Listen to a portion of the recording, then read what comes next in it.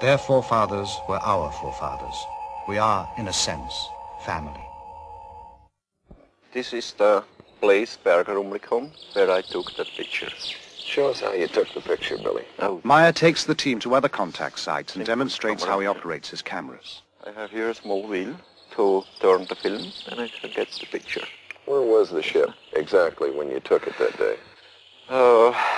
You see there is standing Wendell. Yes. It was about that place. Hovering above Wendell to some degree, right? Yeah. Uh-huh. You see, on this way I put on my camera. Yeah. We're taking movies, right? Yeah. With a film camera on a tripod, Meier can shoot stills with his 35mm camera at the same time. And then I can start to film. Here I got the movie when was the ship hanging there up, and when it after was jumping by side. Jumped? Yes, jumped. It jumped away nearly so fast than the speed of light. By jumping, Meier means the ship disappears and reappears. Each time I got electrical hit when the ship was jumping, and at later time they told me there shall be a very strong power field, electrical power field, and from that out I always got the electrical hit. By electrical hit, Meier means an electric shock. He also noted a light shift at each event. Billy, how many sightings have you had here? On this place I had one... Meier takes the investigators to over a dozen sites, describing the craft, which he calls beam ships, and relating the information he says the Pleiadians gave him. Are there any other groups coming here, Billy? How they told me there are each year about 22, 23 different civilizations. They comes to here to work here, study here, visit here. And other thing, there are, together with the Pleiadians, working here on Earth about 8 other groups. But they not belongs directly to the Pleiadian civilizations. But they work together with the Pleiadians. They work together with the Pleiadians. So there's an association of some kind between the Pleiadians and some others that are also... Yeah, exactly. Yeah. Well, how long have they been coming here? For the past 13,500 years about. 13,000? Yeah. And here we are on the place now where I got the movie picture. You see here, you see there the road, and on the middle of the distance to the road was the ship hanging in the air and bubbling in a very strong wind.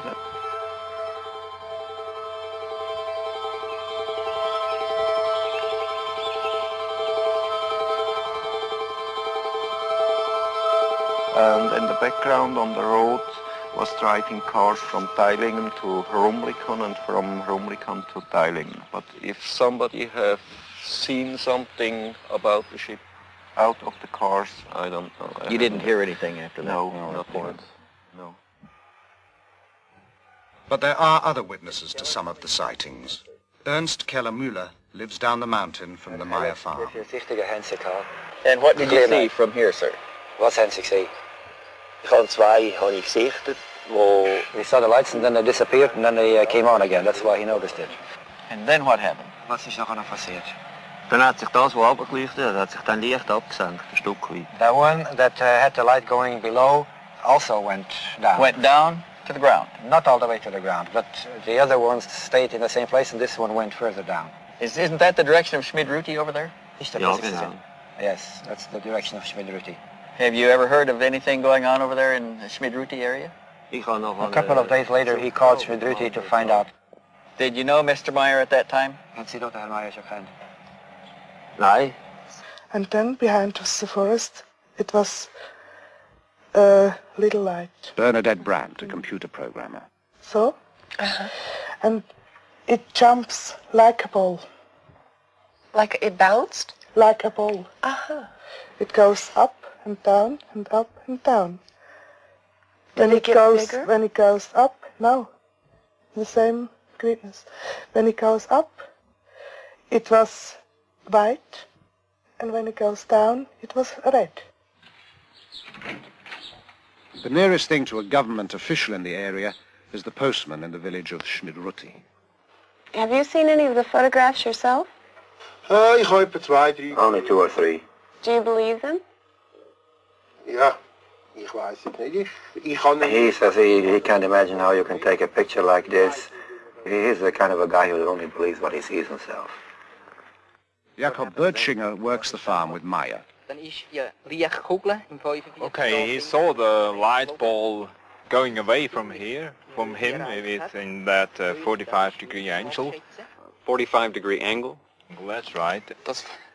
And he can't tell how far it was very difficult to say.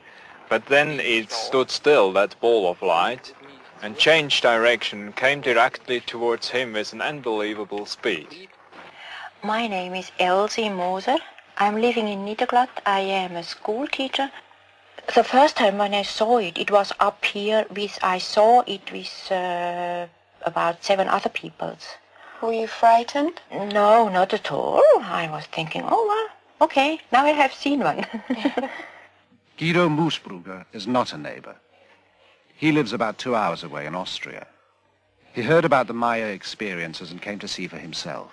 Have you ever had any experience with Billy in connection with these things that are going on here? Yes, I have seen a few demonstrations myself, especially at night, and was present at the landing site doing one landing, and I saw other things. A lot of things happened in those 6 years. You have seen things with your own eyes. Did you ever photograph anything? I was allowed 2 times to photograph at night. As we sat inside the car, we saw all of a sudden to the north, above the meadow, out of nowhere, a fire-red disk, about as large as a headlight. And then what happened? And then it suddenly disappeared. Then there was a short pause, after which, at the same place again, appeared all of a sudden a silvery white ball. Then there was another pause, and then the same ball appeared again. It flew toward us, got larger and larger, then shrunk, collapsed, and then, like magic, it was gone.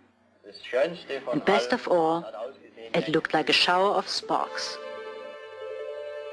In all, over 30 other witnesses corroborate Meyer's testimony. The contacts continue at a furious pace, sometimes 2 or 3 a week. Meier claims to have had over 130 meetings. He has taken hundreds of photographs and has over 3,000 pages of notes. For a long time, we've had an urge to contact someone who sincerely wants to be helpful in our mission. Here and there, we open such contacts with inhabitants of different worlds, but only when they have developed enough to become rational, thinking beings.